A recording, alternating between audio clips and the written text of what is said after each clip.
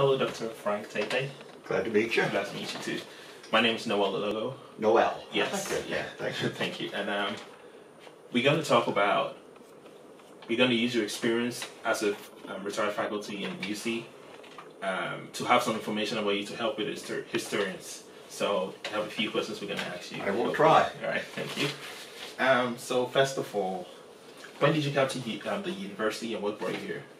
Well, I started as an undergraduate student here in 1956, and I got my bachelor's and my master's here, and then I went to, well, I was on the faculty before I left. I went to the University of Michigan, and I stayed there for 2 years, and then I came back here, and so probably I've been here on staff. I was a research assistant after I got my undergraduate degree. So I guess if you consider that would be 1961, and I retired in 94, so 33 years. I was on the staff or faculty, joined the faculty I think in 64 if I remember right. Yeah. Okay. So what basically brought you here? Like, yeah, is it? Well, back then in high school we used to take a test, and it would tell you what you should go to, an aptitude test. And mine said I should either be a pilot or an engineer. Okay. So I put the two together and became an aeronautical engineer. Yeah. Okay. All right. So, I want to know some things you're passionate about. Is there something you're passionate about you want to share with us? Passionate about? Yeah, passionate about. What are you passionate about piloting and like? You just said aeronautical engineering. Were you like passionate about it or? Well, the co-op program at Okay. the university is one of the things that attracted me here because neither of my parents went to college, and we were not wealthy by a long shot, so I knew I had to pay my own way to college. And the co-op program, I felt, gave me a way to do that. It worked very well. Of course, the tuition was a lot less. When I went to undergraduate school here, we went, in engineering, we went 3 8-week terms. It was $330 a term, so less than $1,000 a year. A lot less than it is now. Of course, pay wasn't as good as it is now either, but so it all evened out. Okay, so what did you want to teach? And well, like, what did you engineering. I was interested in engineering, and I was kind of interested in going into administration too, which I did after a number of years. I was in the aero department, and after I got my undergraduate degree, a new department head came in named Paul Harrington, and he asked me if I would stay on. They had a research contract at Wright-Patterson Air Force Base, and he asked me if I'd stay on, and I did, and never left. I had 2 job offers, one in California, one in Texas. I put them on hold for 2 years, but I never got out of school. Never left. Okay, so you teaching engineering. Can you describe how like the classes were to you, and like what did you hope your students like would learn from you and take away? And also, did you have like any favorite students you want to share with us too? No, too numerous to mention. But I enjoyed teaching. I enjoyed. It kept me young, and I enjoyed teaching. I taught fluid mechanics, I taught stability and control, a number of other courses. When you're come into the department, you always get the courses nobody else wants for a few years, you know, until you get some seniority. So I taught most of the courses, but I just enjoyed teaching. Once I went into administration in about 1993, I guess, I continued to teach, but I was traveling so much that it was difficult. And I felt guilty having my graduate assistant teach, so I stopped teaching. Well, I guess in about 1983 or 84. But I enjoyed it. I enjoyed the students. I enjoyed the feedback from the students. Enjoyed it especially when I was started. There were very few women in engineering, and I enjoyed the women in engineering a lot because. What I found is a lot of the young men that come into engineering, they go into engineering because their father was an engineer or their grandfather was an engineer, and they're just pushed into it. Whereas the girls coming in, they wanted to be an engineer. Yeah. They were always much more enthusiastic. We didn't have many, but the ones that I had, they were very good students. And hopefully still continued. Now the number of ladies in engineering, I have a daughter who's an engineer, so we encouraged her. So that I enjoyed teaching the ladies very much because of their enthusiasm for engineering. Yeah, I remember looking in one of the 1969 yearbooks, and there were like so many guys. There was just one girl that holds it. You're right. The girls back then were either in chemical engineering or civil engineering. I don't know why, but we didn't have any in Aero when I graduated. Well, we only had, our graduating class was only 17, I think, so we didn't have a whole lot of people back then. Now, Aero, I think, there's about 100 a year, so it's completely different now, much larger and good. So, would you want to take us through your hiring process, like how you go hired, like the story, if there's any interesting story about your like hiring process? But hiring or? Hiring, like getting into the university, like is there like? Well, I guess the department head, Paul Harrington, helped me a lot. He knew I was interested in administration, and he had a friend, George Lee was his name, who was director of research, and he had a medical problem. He was out of his office for several months, and Dr. Harrington talked to the president, who was Walter Langston at that time, and they appointed me as a acting director of research, and I for 3 months, and I sort of really got interested then. So when I came back from Michigan in 1970, I guess it was, in 73, when Warren Bennis, 72 or 73, when Warren Bennis was the president, he appointed Guy Stern as the first title was the University Dean for Research and Advanced Studies, long name. And Guy hired me as an assistant university dean to take care of the research aspects of that. And that's sort of what developed. And then they hired, when Guy left, he went to Wayne State, if I remember right. They hired, we had hired a fellow by the name of Al Yates, who is an associate university dean. And then when Guy left, Al was appointed university dean. Al went on to become president of the University of Colorado State University. And Al's done very, very well. He's retired now. So I just continued on, and then in 1990, Eula Bingham had taken Al's place when he left to go, he went to Washington State, if I remember right. And when Eula retired, they appointed me as the interim vice president, knowing I was going to retire in a few years. That was 1990. So for 3 years, I was the interim then they had changed the title to vice president for research and university dean for advanced studies. I don't know why they kept these long names in there, but they did. And I did that until I retired in stepped down in 93, and then I retired in 94. So I guess one of the most interesting things that happened to me when I was in that position was that even when I was an associate vice president, the research institutes reported to me. Al set it up that way. And one of the institutes that reported to me was the Institute of Engineering and Medicine. And Neil Armstrong was the director of that. Oh, the astronaut? And I team taught a course with Neil Armstrong too, which was very interesting from the point of view of systems engineering. There was a professor of electrical engineering, chemical engineering, and myself and Neil. The chemical person did the chemistry involved, electrical did the I did the math part, and Neil did the systems part. And the funny part was that we sat in on each other's lectures, each of us, when we were lecturing. And when we lectured, normal students were doing other things, or paying attention, but it's not real. But with Neil, I don't think they breathed for 45 minutes for time. They just looked at him like that. But the interesting thing, he was a very good professor.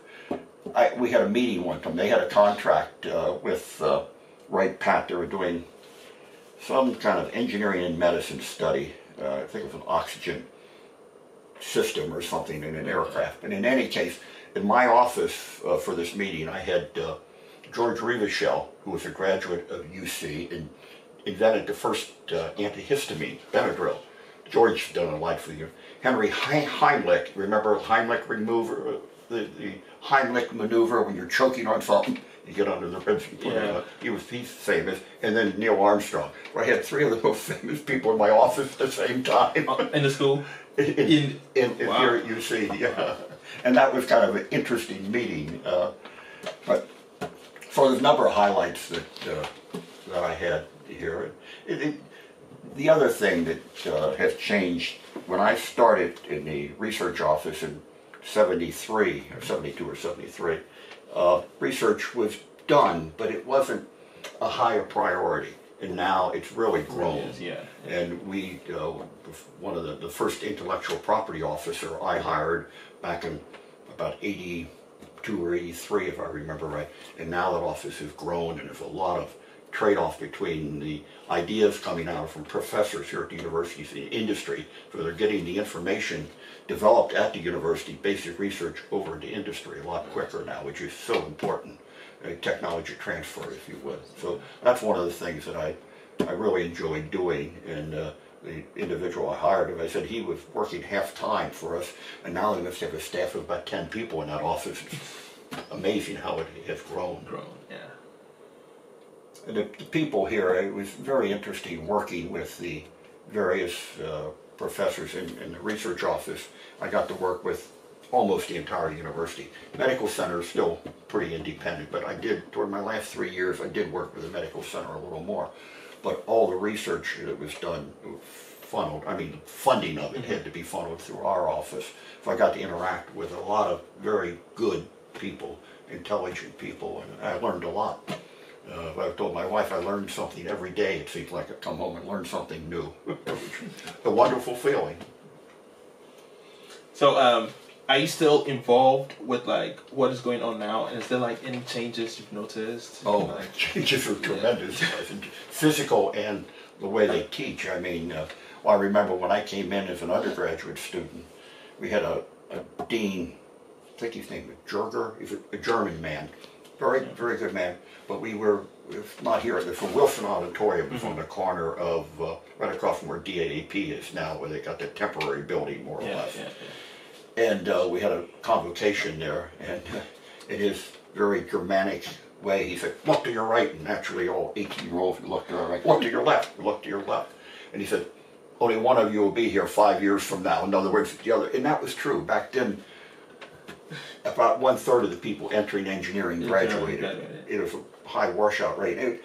It just wasn't right, and now that's changed so much. I mean, the good students coming to engineering, we had good students coming back then, but for some reason they felt that they had flunked a number of people, and that has really changed. Now the graduation rate is 60–70%, which is very good, and that's one big change. I think the instruction, they give much more help to students now. Back then, if a student was struggling, you were on your own. Now there are ways, either student-oriented or faculty-oriented, that they can help students. And that's so wonderful for especially first-year students where they have no background. Their parents can't help them if they have no background. So that's a big change that I see. And I think, well, the technology has changed so much. I mean, I had a slide rule, and that's the way we did problems. And then when my daughter was here, they had a calculator, and now everything's done on the computer. I mean, the phone that I've got in my pocket, you probably have in your pocket, is probably as good as when I was up at Wright Field I was telling you about. That probably is more powerful than the 1620 IBM machine I was using. It took up a whole room. So technology is really... I work at Micro Center too, and like every time I come, like the prices of like flash drives have like gone so low, and like people used to come in and say like we have like 16 gig flash drive for like as little as $2, and like people come in and like, you know, back in the days, these things were like so big and they cost a lot. So I was like, technology has really changed. Funny story. My daughter, as I said, was in chemical engineering, and when she graduated, I remember in '84, but they had calculators then, TI calculators and Hewlett HP calculators. But anyway, the battery went dead, and I had given her my old slide rule and taught her how to use it. So she pulled out the slide rule, and all the other kids were looking at her saying, what are you doing here? And the professor came down and said, I know where you got that slide rule from your father, didn't you? Because I knew him. Oh, okay, okay. Oh, she goes to UC, right? She graduated from UC. Okay. She worked at Procter & Gamble. Well, I'm so old, she's retired already. But that's a different issue. Okay. So, would you like to talk to us about administration, like some of the people, like administrator?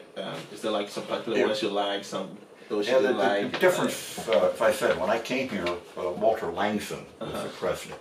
The owner of like the one this building's named after, right? Yeah, exactly right. Okay. He's a historian, very good historian, and he was very formal. I mean, a very good man, but very formal. And then after him, they hired Warren Bennis, and he was just the opposite. Warren was just well, to show the difference, Langson had a driver in a limousine that took him to work and everything. Warren came in, got rid of the limousine, and bought a Jeep, and he used to come to campus in an open-air Jeep all the time, you know. He was just very, very informal. Informal, yeah. So the difference in the styles of the different presidents that we had, and then Henry Winkler came in. I remember, right, Winkler was after Bennis, yeah. And Henry was a very good president. He was a historian, too. And then after Winkler, I guess it was Joe Steger. And that's the Steger Center over by the football stadium now. And they were all different types of people. It's interesting working with them. They're different styles. So I enjoyed that. Did the styles, like one being like formal, one being informal, like did it affect like relationships, let's say students, like did it have like any significance? Yeah, like, I think that Walter Langson, he really didn't interact with the students too much. Okay. Whereas Warren Bennis did, and I think Henry Winkler did also in a different way, not as informally. But I think the two presidents ago, the one that went to Vancouver, forgot his name. He was the best. So I mean, I was retired by then, but he knew. I think he knew the students' names, every student's name. He was fantastic. I can't think of his name. He left here about 6 or 7 years ago, I guess. But anyway, yeah, the way they interact with the students, I think, is very important. It's different. It's different styles in how the students react to that. And there's a lot of, when Warren Bennis was here, that's when we became from a city university to a state university. So there was a big change there. And as I said, the other change was that research, it used to be that the budget of the university was funded maybe 95% by the state. Now if it's 25%, it's a lot. I mean, someone in Ohio State told me one time, we're not state-supported universities anymore, we're state-assisted universities. They give us a little money. So that's changed tremendously. And the outside funding that the university gets is so much. I remember when we got our first $1 million contract, research contract here, we thought it was great. Now they get $20, $30 million contracts. Not unusual at all, especially in the medical center from the NIH contracts. And the other thing is the regulations that changed. We had to institute a human subjects policy that, for like an interview like this, before you were allowed to do that, they had to go through a committee to make sure you weren't in any way endangering the student or taking away his or her rights or anything like that. And the Human Subjects Committee now has to, or any federally supported research project, they have to go through that uses subjects in any way at all, physically or psychologically. They have to go through that committee. So the regulations have changed a lot. It's made it more difficult for the university and more expensive because they have to do these things or the federal government would cut off the funding that they give for research here, which is difficult. And the growth of the medical center, too. The medical center has grown tremendously in the last 40 years or something like that. And I think the diversity of the students here is another thing. Back then, there weren't a lot of students from overseas, and now if you look at the population of the university, it's very, very significant. And that's great because you get a diversity of ideas. because that's one of the things that bothers me nowadays about university, the political correctness. To me, a university is a place where everybody expresses their ideas. We listen. Your idea may be different than mine, but I'll listen to your idea. And I hope you listen to my idea, and then maybe we can reach some compromise and say, okay, I agree with you on this, I disagree with that. Nowadays, it seems like if you're extremely liberal or extremely conservative, and they don't listen to each other. And the liberals don't want the conservatives talking, the conservatives don't want the liberals talking. How do you learn anything? How do you progress if you don't have that? And that really bothers me. And that's one of the downsides, I think, that we have now. It's just that people, they talk a lot, but they don't listen to each other. And that is something that somehow universities have to provide the leadership in that. And I don't know about, I don't follow it that closely, but most universities are not doing a good job, I don't think. Because they're saying the conservatives forbid the liberals to speak, and liberals forbid the conservatives. How do you learn? How do you learn? How do you find out about different people? How do you find out about the world, what the world is really like? If we all live in our own little shell, we don't learn anything. And that bothers me. And I think it was better back before I retired. We were willing to trade ideas, and I may not agree with everything you said, but I was willing to listen to you, and vice versa. And I think that makes learning a lot better than it is now. Well, that's one of the disappointments I have of universities in general, not just UC. Yeah, UC. I don't think UC is any better or worse than most of them, about the same. How you change that, I don't know. I wish I knew. But the growth of the university, I mean, when I was in administration, my last years, the provost and well, all the administrators, our goal was to keep the university below 36,000 students, because we thought that was the most that it could handle with the facilities and the faculty we had at that time. And now it's just, what is it, about 45,000 now, something like that. And it's doing very well, which is good. So it's growing tremendously. I think it's got better, more diversified student population, more diversified in the faculty population, which I think is a good thing. Okay.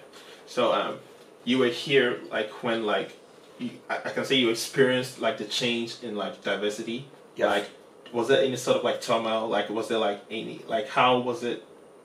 How was it? Was it just from the faculty point of view? I don't think there was. Okay. No. I mean, there was change, but I think the level of the quality of the faculty they were hiring was not diminished or anything like that. By matter of fact, it being improved a little bit. So that was good. In the number of students, I think the way students were treated here was changed for the better. Okay.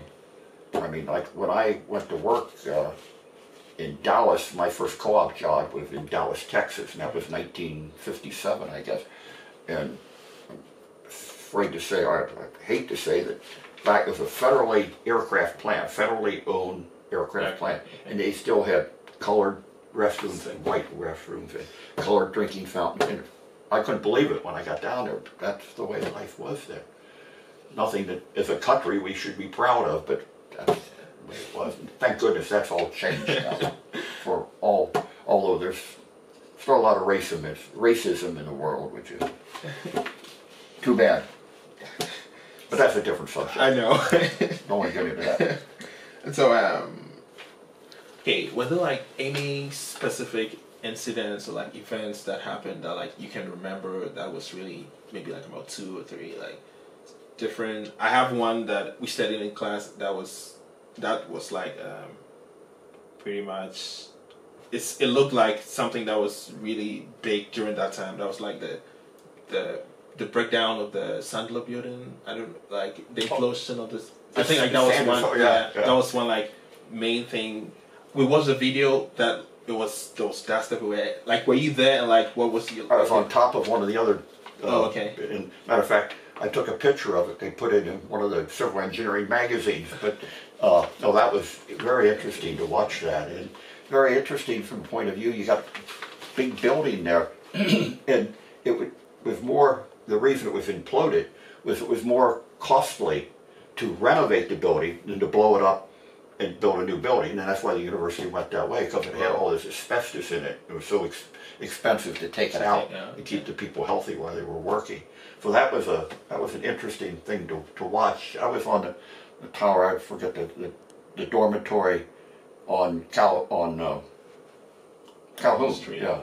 I was on the top of that with some other people watching the implosion. So that was very interesting. And what are the other things?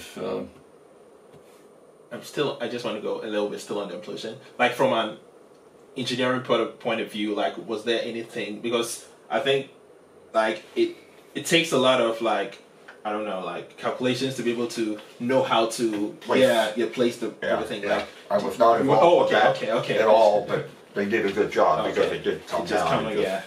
Because they do that a lot now all over the world. But that was interesting. I guess then you get to sports when that was that's when I was an undergraduate student. 60 and 61, the basketball team won the national championship. That was when they had Oscar Robertson playing. Well, Oscar was here in 58 and 59. He came in the same year as an undergraduate that I came in. We both started. I didn't know him. He got a lot more publicity. He came in the same time in 1956 as I began as an undergraduate student. And the basketball teams were very good. They won the national championship for several years after he graduated. So historically, I think that was significant. I think that gave the university, prior to that just being a smaller, I really don't remember what the enrollment was when I started here, but it was probably 9,000 or 10,000 at the most. And to win the national basketball championship, I think brought some recognition to the university, even though it should have nothing to do with academics. The way the world is, it gets written up in the paper a lot. So people remember, University of Cincinnati, I remember that. That's the team that won the, And then when Neil Armstrong came here in 1972, if I remember right, because at that time, Ron Houston was the director of the Institute of Space Sciences, and I was the assistant or associate director. And President Langston asked us to go to Washington to meet with Mr. Armstrong to kind of acquaint him with the university and answer any questions he might have before we came. So I was able to do that, and that was kind of a historic event in my life anyway, to meet the guy who'd just been on the moon, who later, as I said, came to the university. I guess those are the most historically type things that I was involved in. And I think more recently, after I retired, the part of this project, the Emeriti start getting more involved in the university, because that's a lot of, some of the professors retired have such a wealth of knowledge in his or her particular field, and just to let it sit there and not use it is not very smart. So now using that more and getting more Emeriti involved with that is, I think, a very good thing that the university is doing.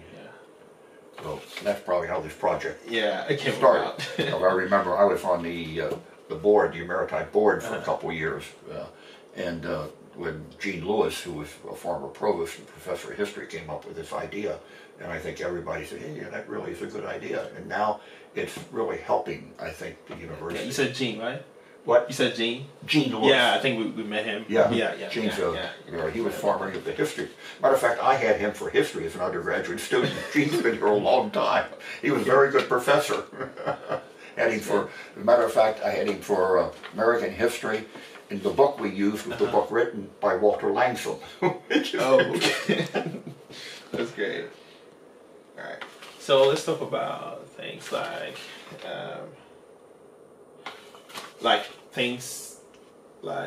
how do the university respond to your needs? Do they still do that, like personnel staff? In case I don't know whether I want to talk figures, but like how do the university respond to the needs of faculty and you especially?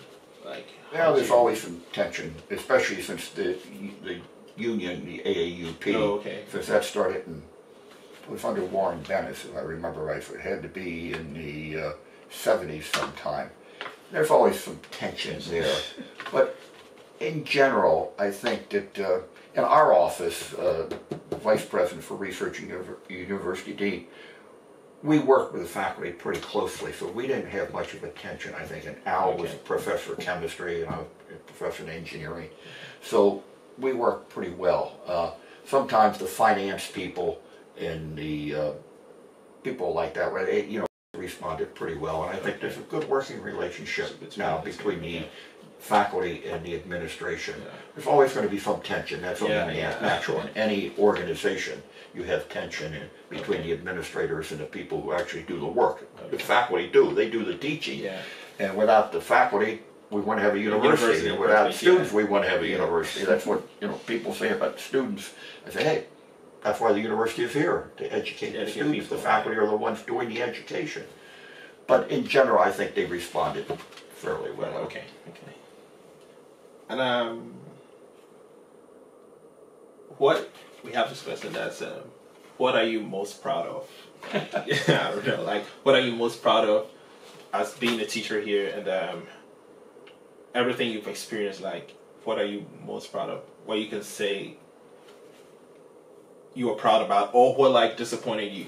Works in a way. Like, is there like any major disappointments you had, and like, or any things that you are proud of? Like, I think probably, as I mentioned earlier, the growth in the research effort. And the involvement of the students in the research effort. I mean, now there's a lot of research projects that not only employ graduate students, but also undergraduate students. And that's a wonderful learning experience. I mean, it's one thing to listen to what's in a book and write formulas on the board or what have you, but to actually get involved with something, with a research project, and find out, gee, I'll try this. Doesn't always work the way you think it's going to work. The book may say it's going to work that way, but it's not. For whatever reason, it doesn't work that way.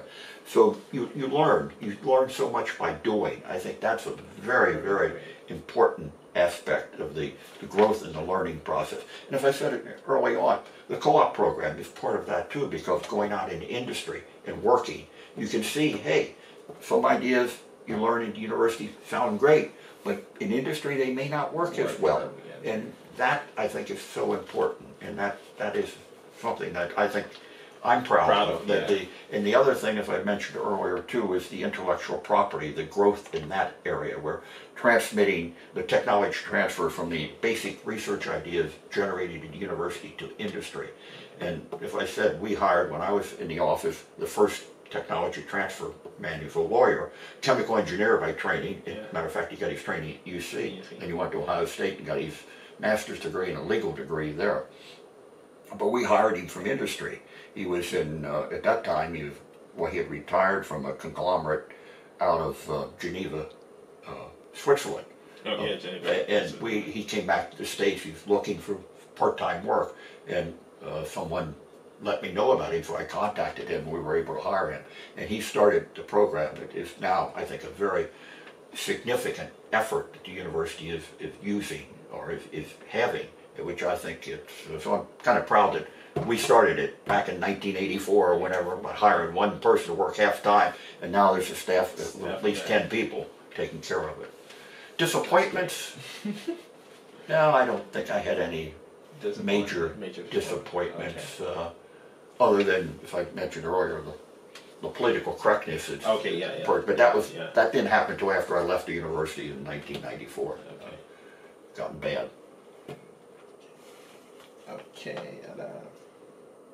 But teaching, as I said, the reason I really enjoyed teaching, when I did a lot of teaching, was the interaction with the students. Because I used to tell my wife, as I said earlier, you learn something every day from the students. They'll come up with an idea. I hadn't thought of that, and that's good. And that keeps you fresh, keeps you young. I'm 81 years old. I'm still climbing stairs with you, so it does help to keep you young, which is good. Okay. It's a good profession. You have the chance to go into it. Okay, sir. And I think you mentioned earlier on, like, I wanted to ask, like, what has, like, the priorities of the universities, do you think it has changed in a way? But you mentioned earlier on about things like,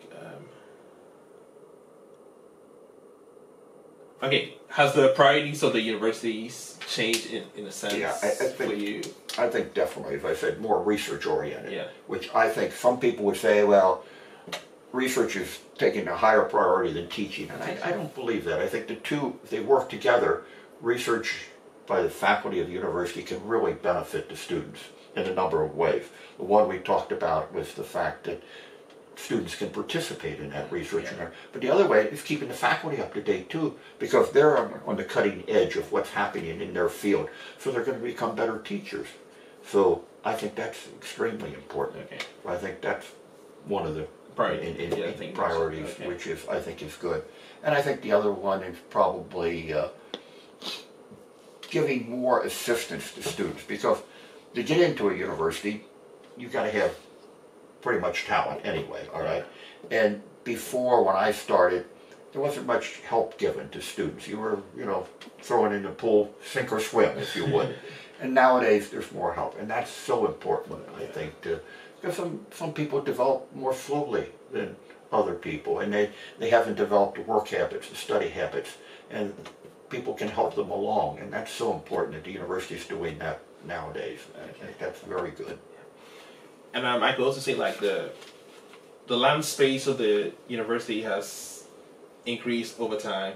How did it look like during like basically, you know, when it was like a municipal like university? Like, I knew there were like buildings around, like neighborhoods around, like how it's changed tremendously. Okay. Where a lot of the buildings are was part of Burnett Woods at one time. The medical center has grown.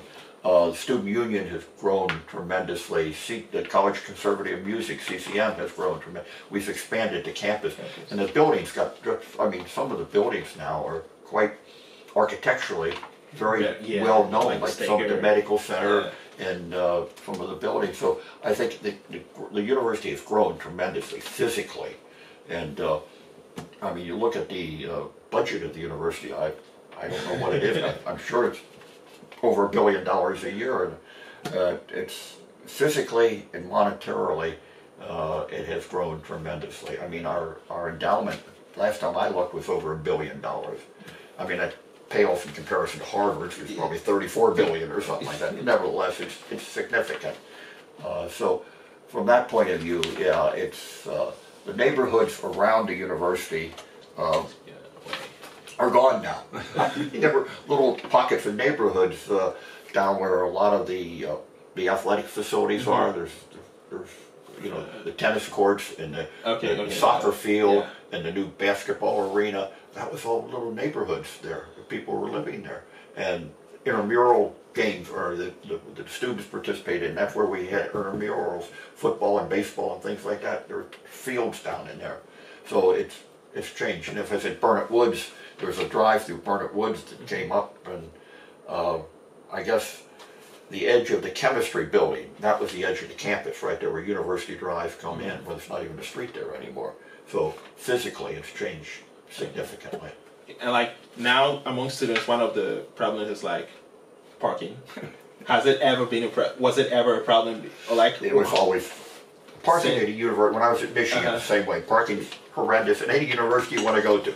We are not unique there, take my word for it. But you had no garages back then. You parked on the street. It's all neighborhoods. Because neighbors didn't like that, all the students parking in the neighborhood, but that happened. That's parking. That's one thing about being an emeriti. When I retired, I have lifetime free parking. Best retirement benefit I got. But parking's always been a problem, and it still is. If any university, I have a grandson that goes to University of California, Berkeley, and that's a mess out there. I had a granddaughter that went to Northwestern. Parking's terrible there too. So it's uniform. Okay, so since it became like a state university, how has UC been interacting with the university, with the community? Has it done a good job of like being able to be the university for the city? Like, I think in a way, yes. I think there's a lot of programs at the university, and have been for years and years, and still are, that interact with the community.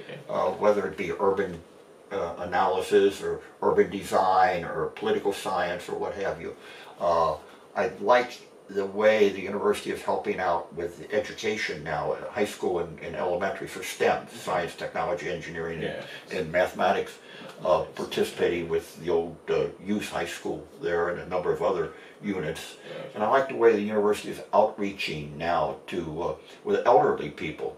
CCM does a lot in retirement centers now. They go out to, like Maple Knoll is one, and they have programs out there, not only educational programs, but CCM students come out and perform out there.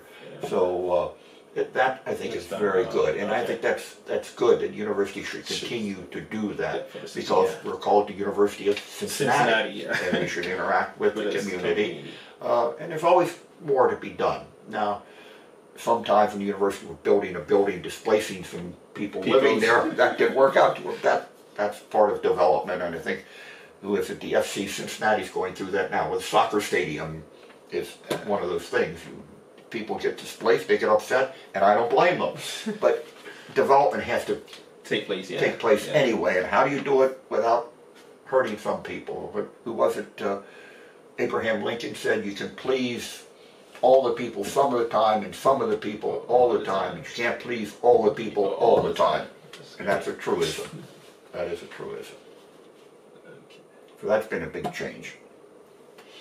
Okay, I want to talk about things like, how do you see, or like what you hope for the university, like in your mind, like what you want to see the university do, more like the future of the university, like how it has increased with, let's say, research has become better, as you said. What do you want to see in that line of research, like what it can be better, and also like generally in the university, what you want to see UC become? I think one of the most important things is one we talked about a little bit earlier, is political correctness. Make the university what it's supposed to be. That is an interchange of ideas where people listen to everybody, to each other, and they gain knowledge from that. Because, as I always tell people, you never learn anything by talking. You learn by listening. And people don't listen very well. So that's extremely important. And I think we can never forget the purpose of the university is to educate students. Research is important, but the students have to be number one. So that means the research has to be tied to the education of the students. And that's extremely important. And some people forget that, both faculty and students. So I think I would like to make sure that that's always a priority of the university. Research is important, but still the students are why we're here. And the research has to be tied to students. And the other thing is to get the research done here with faculty and students out so that it can benefit society. And that's where technology transfer comes in, which I was talking about earlier. And I think the university is doing that much better. They have these innovation centers now, the old Sears Center, and things like that. That's extremely important. You know, I was in science and engineering primarily, but I think what the university does in the arts, the CCM is an extremely good college. They've turned out some excellent artists, producers, music directors, things of this nature. And DAAP, their program that they have over there in design is one of the best in the country. I mean, urban design and interior design, and their architectural school is very good. The medical school is excellent, and they serve the community, and that's growing and continues to grow, not only in the research, but their patient care. It's so that's what I would like to see university do, to get more active with students and research, continue that, I should say, get more active, continue their activity with the community, which includes the medical center, CCM, the performing arts, the visual arts through DAAP, and the humanities too. I mean, to be a fully educated person, you have to know something, and that's one of the things that bothers me, not about the university, but about the world. We tend to forget about history, and not everything that any country in the world has done is good, but you can't wipe out what the history is. The history is there. You've got to learn from the history and do better. And sometimes we don't want to do that. We ignore history, or we try to put it down and say, well, you know, that's not part of us. Well, it is part of us.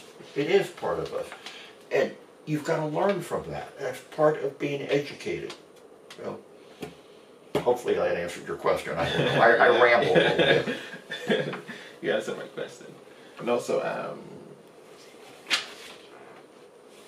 okay, so is there anything like you want to say, like anything that want to say just that to help, let's say to help like people who want to know about a university later on in the future, like is there anything personally you want to say or? No, just keep an open mind. Don't think you know everything, because you don't know everything. As a matter of fact, I always tell people that, you know, I don't know if I should use the language, but the more you're educated, the more you learn, the more you realize you don't know. When you're 18, I don't know how old you are, I don't want to insult you. When you're 18 years old, you think you know everything. Yeah, you know. There's nothing you don't know, all right? As you get older, you find out, gee, I didn't know that. And I'm 81 now, and I'm finding out I still don't know too much. I'm learning every day. So the thing that you have to impress upon, the faculty needs to impress upon students, is that you never stop learning. Once you stop learning, that's terrible. You've got, no matter what you do in life, you're learning, whether you're learning more interpersonal communications, whether you're learning things about technology, whether you're learning about history, learning about music, arts, what have you. Never stop learning. And the faculty should impress that. And I think they do to the students nowadays. So that, to me, that's important. And if a parting shot, I would say I've been fortunate. I've really enjoyed my career at the university.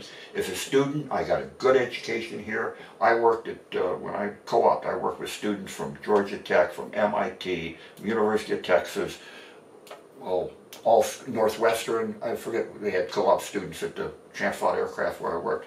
And our students could hold, and back then, and they still can. I mean, the students that graduate from here, you may not hear as much about Cincinnati as Harvard or Yale or Cal Berkeley, where I have a grandson going there. I tried to get him to UC, but he went to Cal Berkeley. But anyway, if you apply yourself, you can get a wonderful education here. They have a very productive and happy life. And I was very fortunate to work here for so many years. I worked with some wonderful people, all the way from the janitors all the way up to the president of the university, and some of my best friends worked in physical plant here, and I still see them, as a matter of fact, which is wonderful. It's been a wonderful career for me. My family, I've had 4 children that graduated from here, only one in engineering, only 3 other ones were in business, but they got a good education. As a matter of fact, I have one granddaughter that just graduated, and a granddaughter and a grandson that are here right now. And they're in business too. I don't know why the whole family's do business, but they do. So it's been fun. I've enjoyed it. And I've also enjoyed the interview with you. It's been so enlightening. Yeah. And I want to know, like, if there's any person, like anyone, like, you would recommend for an interview, and why would you want it? Like, is there anyone that, like, some particular knowledge someone would know that you think might be interested in? Al Yates would be, if you could get him back here. He's not here. He's in Colorado. He lives in Boulder, Colorado now. He'd be interested because he started a lot of things here that really were good, I think. Other person would be Norm Baker. I think he's on your list already. Norm Baker. He was a provost. He's a professor in quantitative analysis in business school, and he was provost here too for a number of years. And he'd be a very good person to interview. Who else? Yeah, there's so many people. I saw a list when we first put it together. The council or the Emeriti board, and I forgot who else. Gene Lewis, if you haven't interviewed Gene, he knows a lot about the university. Some of the other, I'm afraid to say some of the other people I would recommend are no longer with us there. somewhere. So, It passed away. You must realize I'm 81. A lot of my colleagues are no longer in the world today. Sad to say. that's sad. I would recommend. So I think that people Gene might recommend would be Great. very good. Great. Yeah, Thank you yeah. so much. The other person I'm working with is David Lee Smith. Did you happen to know him? Oh, sure. Yeah. David was on the council with me. He was over in DAAP, if I remember right. Okay. He was in design or architecture, anyway. Yeah, David's a good person. A good person too. Yeah, yeah. He was on the board.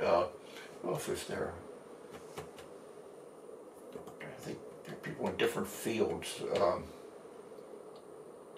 That's one thing when you get old, you forget things too easily. They come back to you, but it takes a while. The neurons aren't firing as well. You know, things are hidden in your, make it like a computer, in different file folders, and you can't access them as quickly as you used to be able to. It comes to you in the middle of the night, and I'll wake up my wife and say, I remember that. Other than that.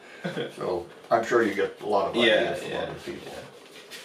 They're good projects. I hope eventually something comes out. I hope I'll be able to see something. Yeah, we have plan to put it together. Or? Yeah, we plan to put it together, and like I think we send you the footage. Like you're able to see. Are they able to select other people's footage or something, or is it just yours? I think it's just like one person. Okay, I guess. Yeah, so we're trying to put them all together and like. I'd be interested to look at that. Yeah, look at it, to help. I'll learn from it too. From things that I don't know about. Things that these people might say, "Oh yeah, I remember that now," but I didn't remember when I was talking to you. So it's a nice project. Yeah. Thank you.